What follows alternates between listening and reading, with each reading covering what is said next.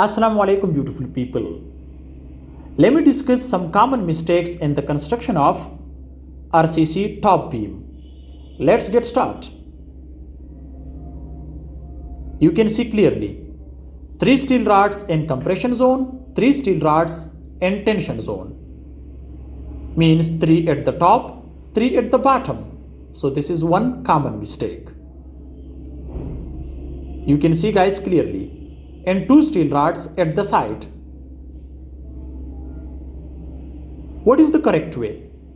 Used minimum 4 steel rods in tension zone, because concrete is weak in tension but concrete is strong in compression. If you see its stirrups, so the spacing is not proper. With L by 4 distance, the spacing should be 100 to 150 millimeter.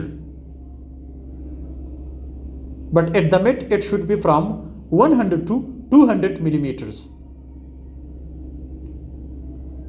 Also guys, you can see now I am showing you at the end of the support, which is column. But here you cannot see any crank bar or bent up bar. The first stirrup should be placed with minimum 2 inches and the other should be with L by 4 distance from 100 to 150 millimeter. But here the spacing of stirrups are same for all beam. What is the correct way for RCC top beam? Used 4 steel rods at the bottom, then the middle 2 steel rods should be bent near its support or crank near its support with L by 4 distance. If you see, you can't see any development length in this beam.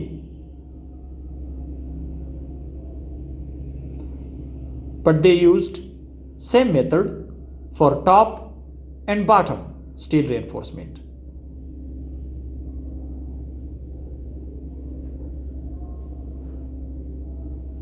You can see clearly, you can't see any development length. So the development length is very important for beam to make a good bond between beam and column. The development length should not be less than 12 inches. Hope this video can help you. Thank you.